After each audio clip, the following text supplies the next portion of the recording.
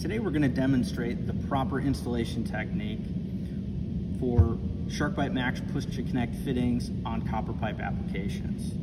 The first thing you need to do is make sure that your pipe is cut squarely, and the second thing you want to do is deburr the pipe.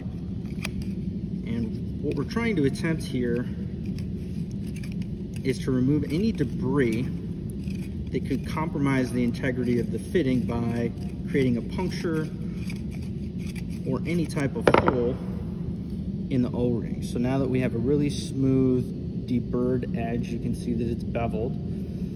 The next thing we're gonna do is mark our pipe. For 1/2 inch SharkBite Max fittings, it's important to note the insertion depth has increased.